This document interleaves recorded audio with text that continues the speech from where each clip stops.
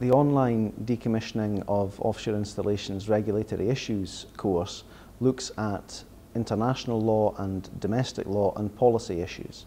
It's concerned particularly with the strategic decision that has to be made by a state that has decided to develop oil and gas within its territory. When you get to the end of life of particular oil fields, what do you do?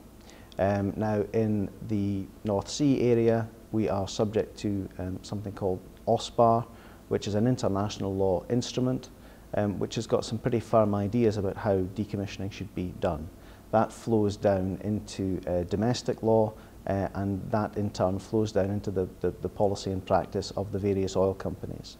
So we'll be looking at OSPAR, we'll be looking at its local implementation, and we'll be looking at how in practice one goes around satisfying those legal obligations.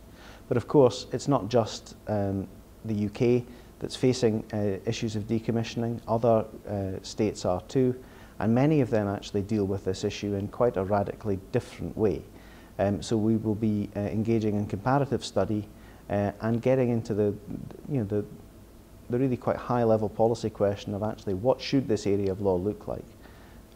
OSPAR is noticeably different from most other international law devices.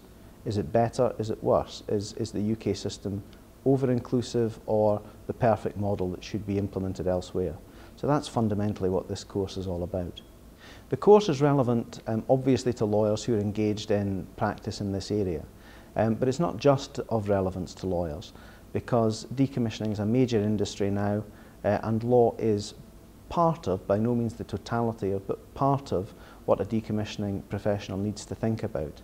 If you're involved in environmental impact assessments, you need to know something about the law. If you're an engineer, it would be beneficial to know something about the law, because some of the very particular engineering decisions that you may have to make are indirectly informed by legal principles or legal regulations.